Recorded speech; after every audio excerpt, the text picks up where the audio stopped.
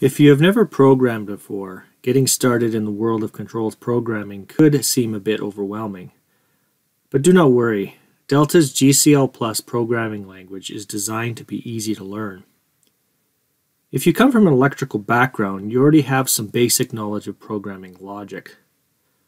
Let's look at some electrical wiring examples to show you what I mean. Look at this first example. How do we turn the light on?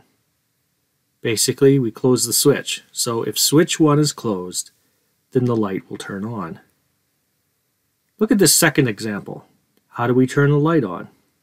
Basically, if switch 1 and switch 2 close, then the light will turn on.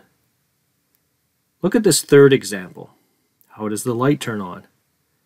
If switch 1 or switch 2 close, then the light will turn on. The other piece of understanding you require to tackle controls programming is some basic algebra skills. In school, we would write an equation like this: 50 plus 50 equals 100. But could we not also write it this way? 100 equals 50 plus 50? They're basically the same thing, correct?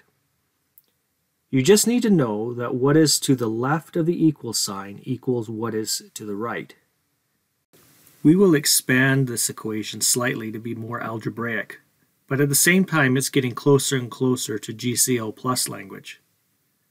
As you can see, we got to remember what's on the left equals what's on the right, but we also need to do our order of operation. So 5 times 10 is 50 in both cases. So we got to do what's in the brackets first. We add them together and we get 100. The way in which we solve this equation is the exact way a controls program is executed by a controller. Computer programming is basically translating.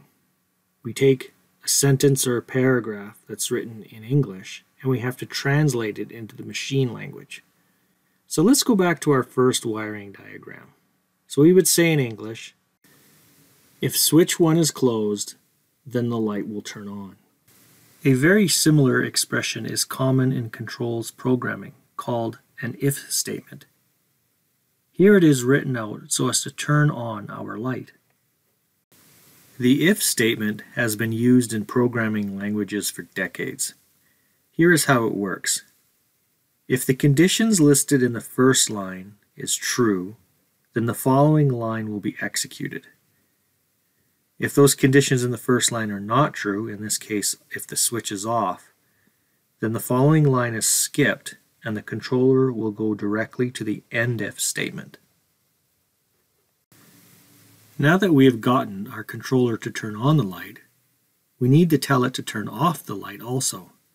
This is a common mistake everyone makes, but we need to remember the controller is not that smart. We need to tell it to do everything.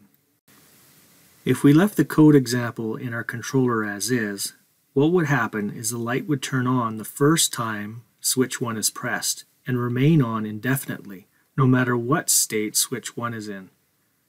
So what code can we write to get the light to turn off? How about another if statement?